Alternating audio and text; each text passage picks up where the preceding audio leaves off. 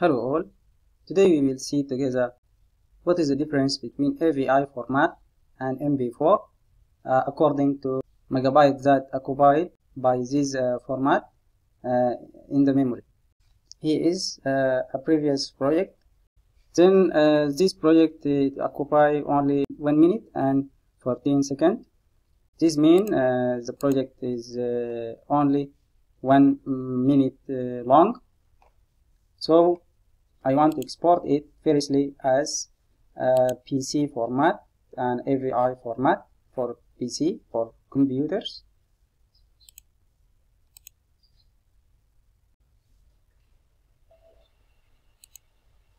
And here is the project is completed.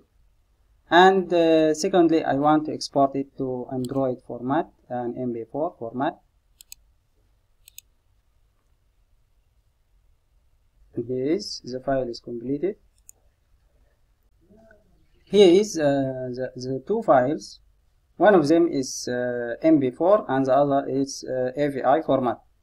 Then when you see the format megabytes, the MP4 contain 29 megabytes and the AVI it's only 4.7 megabytes. Then there are significant difference between AVI and MP4 according to megabytes.